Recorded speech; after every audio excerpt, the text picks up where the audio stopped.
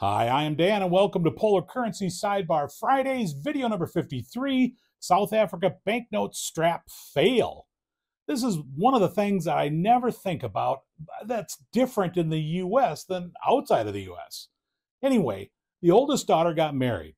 Great, a son-in-law. Because the only thing worse for a father than a boyfriend is a son-in-law. Let's just say the threat of physical violence doesn't work anymore. The happy couple was going to go to South Africa for their honeymoon, and I thought of an idea. I could do my first strap search ever with South African banknotes. That's correct. I've never searched a strap in my life. It's just not my deal. But since the happy couple was going to the bottom of the world, I figured, why not? The search certainly wasn't going to cost very much.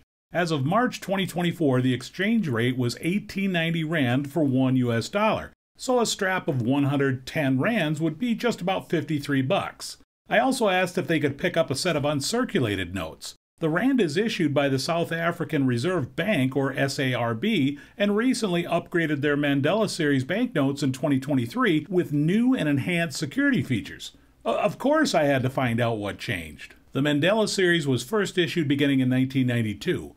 Named after Nelson Mandela, the first person elected in a fully representative democratic election for South Africa, and not to mention an iconic world leader. The 1992 series replaced a very traditional design that had the portrait of Jan van Riebeeck, who's considered the founder of South Africa in 1652. He was only there for 10 years, so I guess we better put his likeness on banknotes dating back to 1948. And I thought that the U.S. currency didn't have a lot of creativity. At least we have 7 different dead guys on our notes. The 2023 Mandela Series background had a major design change, but it still looks almost like the same banknote. The main obvious visual modification is on the reverse. The previous issue only had one adult animal on South Africa's Big 5 animals for the main reverse vignette. The new back now has what the SARB refers to as the Big 5 family, which means a baby was added. Cute's not really in my vocabulary, but come on, what else can you say? And besides that, there were multiple security element changes. Dynamic movement was added to the interwoven color-changing security thread along with changing the symbol and text on the thread. South Africa uses it for all of their denominations. The front lower right metallic denomination was replaced with the featured animal and became a spinning circle hologram. And since we're on really cool and creative security features, I have to show how the SARB incorporated microprinting into the design, and it wasn't just text. You'll see an illustrated feature animal microprinted as part of the background. The green 10 with the rhinoceros. The tan 20 depicts an elephant. The magenta 50 has the lion. The blue 100 uses the water buffalo, not a bison. And the orange-red 200 portrays a leopard.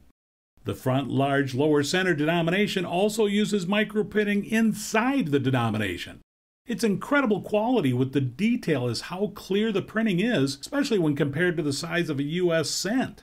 The Mandela Series was over a decade old and the SARB gave it an overhaul. I mean, what country would? I don't know, go almost 70 years without a major redesign?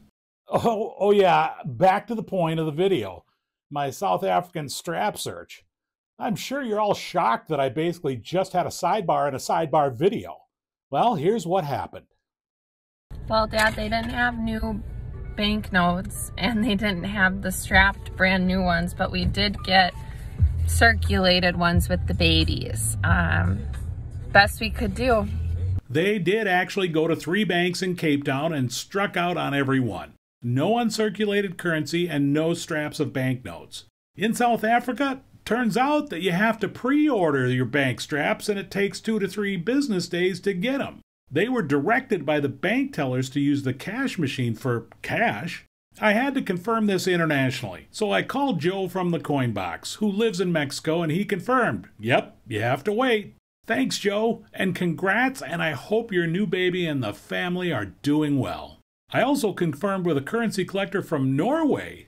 Hakan from Norway literally reached out to me while I was writing this video. So yeah, I asked him. He said the same thing. Thanks, Hakan. I certainly appreciated the assist. And to my original point in taking something for granted in the US, here we can walk into almost any bank and get a strap of any denomination, and I'm including $2 bills. Maybe that's why we have so many bank robberies in the US.